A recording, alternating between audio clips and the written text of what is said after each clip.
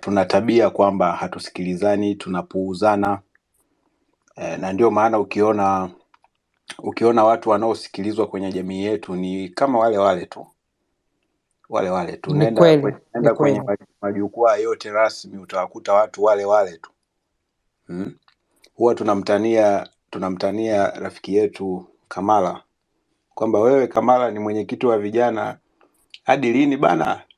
Ni mzaha fulani ambao una uhalisia ndani yake kwamba watu wengi wanaonekana kila siku wakifanya vitu vile ambavyo vilitakiwa vifanywe na watu wengine pia, ama pia walitakiwa warithishe wengine maarifa. Kwa hiyo nafikiri ni muhimu sana kujifunza kwa watu wengine, hususan ambao hawasikilizwi zaidi. Sasa kwenye hili swala la maandamano yaliyotokea leo, tumekumbushwa kwamba bado tuna kazi ya kufanya kama taifa,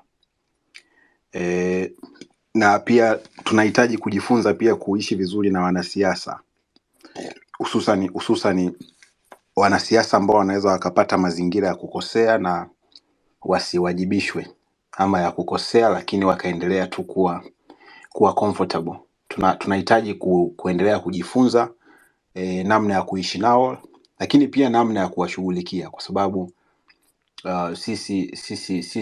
sisi ndio wenye nchi, na tunahitaji kuendelea tu na mapambano ya kudai heshima ya maamuzi yetu na nafasi yetu kama wananchi kwenye nchi yetu. Ninawapongeza sana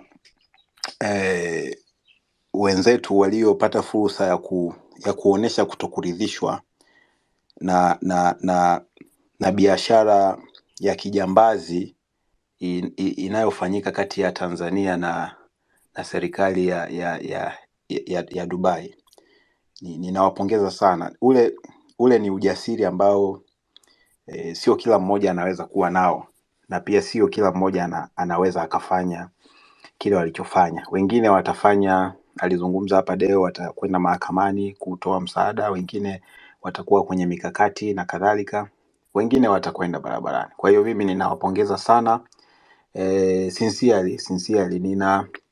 Ninaweza nikafahamu ni nini mtu anakuwa anajisikia akiwa mikononi mwa polisi.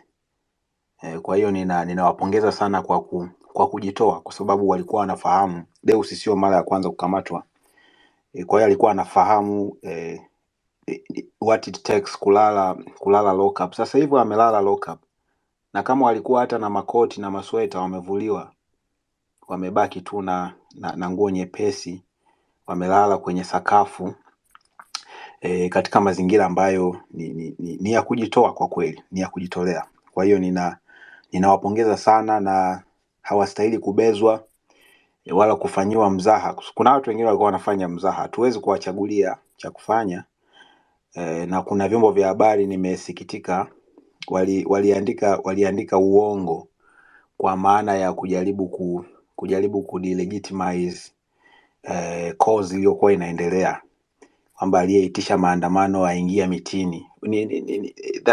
That's a very poor reporting. That's a very poor reporting. Ni uandishi hatari sana. Ni uandishi wa kijinga kabisa. Ni uandishi wa kijinga kabisa. Na lazima tujitokeze kama hivi kusema kwamba sio sahihi, sio sawa. Sisi hatuna maslahi na uandishi wao wa habari, whether they do journalism or not, lakini wasituhatarishe tu, na wasimweke mtu yeyote miongoni mwetu hatarini kwa maandishi yao ya kijinga, kwa sababu hatutakubali itokee, lakini pia kama ikitokea tutachukua hatua. Kwa hiyo ninawapongeza sana waliojitokeza, lakini nataka nichangie mambo mawili tu, kwamba tumejifunza nini. Nimewasikiliza mawakili wasomi, na ninawapongeza pia kwa kazi nzuri wamefanya. Kaka yangu Matata na Deo, nafahamu pia wakili Kisabo, nilikuwa nawasiliana naye. Kuna vitu pia tunaendelea kuandaa hata kutokea mbali. Jebra Kambole, Mwasipu wamefanya kazi kubwa sana leo ya coordination. Lakini mimi nina maangalizo. La kwanza, polisi ni polisi tu. Polisi ni polisi tu. Wanatoa kauli za ahadi, bana, unajua tutachukua maelezo kesho, unajua bana, no hakuna shida, tutakuja tu kesho tutamaliza. Lakini nimesema mwanzo kwamba lazima tujifunze kuishi na wanasiasa na mawakala wao. Wanasiasa hao ambao wanataka kutunyamazisha, lazima tujifunze kuishi nao, wao na mawakala wao. Na katika kesi hii polisi ni mawakala wa serikali ya CCM. Wala sio mawakala wa Samia Suluhu, wa serikali ya CCM. Wanatumika kuendelea kuishikilia serikali ya CCM. Kwa sababu ni serikali dhaifu tu, serikali ambayo inaogopa vijana wadogo wanaoandamana kuonesha kwamba hatujapenda jambo fulani. Serikali inawaogopa, inawapelekea makarao na defender, wanawaattack, na kuna makosa sana amefanyika wakati wa kumkamata yule binti. Amekamatwa na mwanamama, askari mwanamama, amekuwa handed mikononi mwa askari wa kiume, wamemwassault, wamemharass kabisa. Kimefanyika pale. Na wakati wanawafuatilia, kwa sababu mimi niliwahi kuamka nifuatilie tukio leo, wakati wanawafuata kabla hawajawakamata, kuna askari mmoja alikuwa nafikiri alikuwa anatoa amri, akawa anawaambia mwakamate, askari gani huo? Yani kwamba ilikuwa ni kama yuko puzzled kwamba kwa nini wanawafuata kiungwana vile. Kwa nini hawafuati kiaskari, wakawashika kiaskari, wakapiga hata risasi juu. Alikuwa kama yuko frustrated hivi. Mentality fulani za kikoloni. Yani kwamba yeye alikuwa anaona kama wanachelewesha hivi, alitaka wapigwe mitama, pachafuke pale, yani anaona huo ndio uaskari. Na jioni hii anatokea kamanda wa polisi mkoa wa Dar es Salaam, Jumanne Muliro, kapandishwa cheo tu hivi juzi. Sijui kwa nini kapandishwa cheo. Anatokea anasema wale sisi tuliwazuia, hatujawakamata. Sasa what's the difference? Na kwa nini polisi wanadhani kwamba wanaweza kumdanganya kila mtu? Kwa nini wanatumika kufanya spinning za kipumbavu? Kwa sababu hapa hili sasa linakwenda kuhusu maisha ya watu. Kama una deny kwamba mliwazuia tu ili kuwachukua maelezo, hamjawakamata, anatengeneza impression gani? Kuna kiunzi gani anataka kuruka? Hawa watu wako kwenye vitabu, wako kwenye occurrence book ya polisi. Mawakili wameenda polisi, wamenegotiate, bana muachie bwana, tutaachia kesho. RPC anakuja kusema kwamba you know what, hatukuwakamata, tumewazuia tu kwa ajili ya kuwachukua maelezo. Hizi kauli anamwambia nani ambaye hajui kwamba polisi wetu wanatumika kisiasa? Hizi kauli ni kauli za hovyo sana, kwa sababu katika picha kubwa zinakuja kuwawekea camouflage polisi, camouflage isionekane kwamba wamevunja utaratibu, wamevunja sheria, kwa sababu hata ule ukamataji ulikuwa ni ukamataji wa kinyemela tu. Kwa hiyo angalizo langu la kwanza ni kwamba tuishi na polisi vizuri, kwa sababu wana mbinu chafu za kipumbavu. Kesho wanaweza wakabadilisha kibao. Wakawabadilishia kibao hawa mabwana, hata kwa kuwagawa.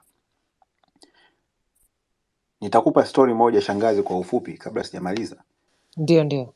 Mwaka 2020 wakati mimi niko kuzimu Segerea, viongozi wa Chadema waliletwa gerezani. Na wakaja kutolewa na matarumbeta hivi. Lakini wakati wanakuja kutolewa na matarumbeta na kina Polepole wanakuja kuchukua political mileage, kuna fujo zilitokea. Walipigwa sana kina Halima, kina Esther na watu wengine waliokuwa pale. Miongoni mwao waliopigwa, alipigwa mdogo wangu na alipigwa na rafiki yangu. Ni wakili lakini pia ni mtumishi wa umma. Walikuja kuniona gerezani. Walipigwa sana kwenye ile tukio. Tena yule rafiki yangu alienda kulazwa. Maskini.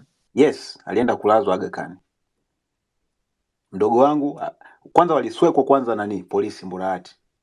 Wakaona amezidiwa, wakaenda kumlaza Aga Khan.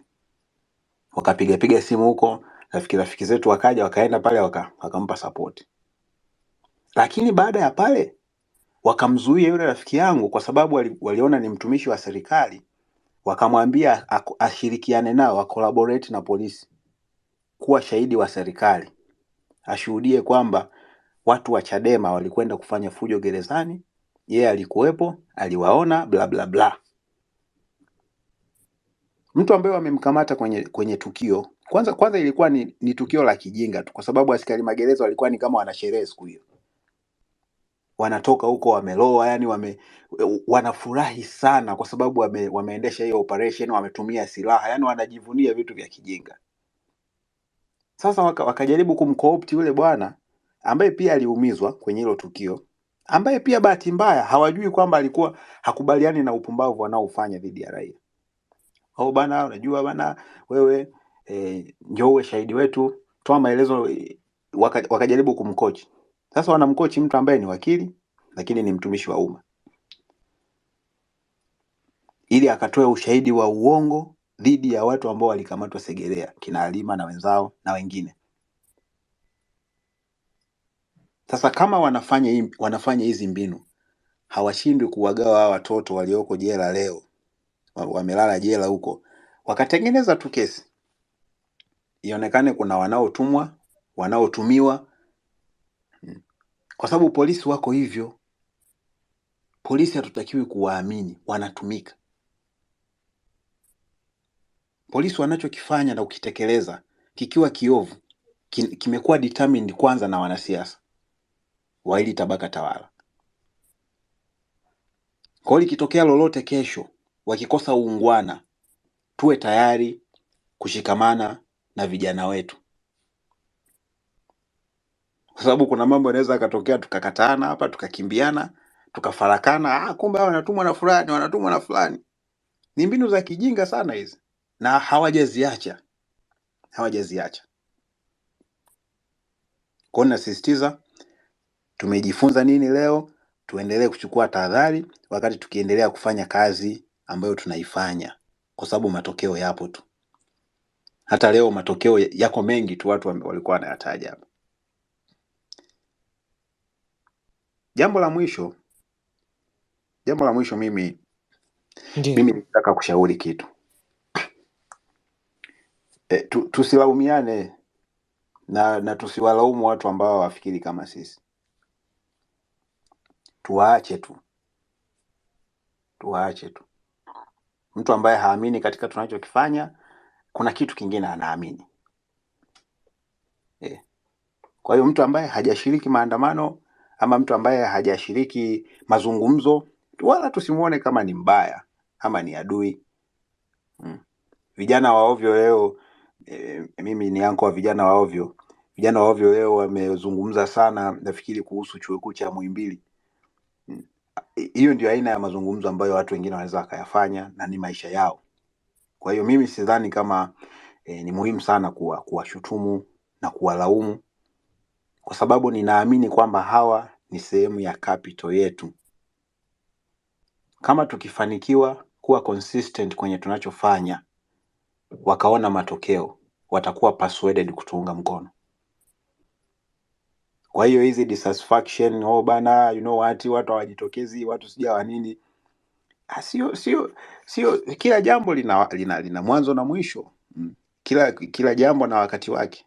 Kwa wakati ukifika, watu wakiwa persuaded enough, watu wakiwa, there's a moment people will be critical enough kukataa vitu, kujitokeza.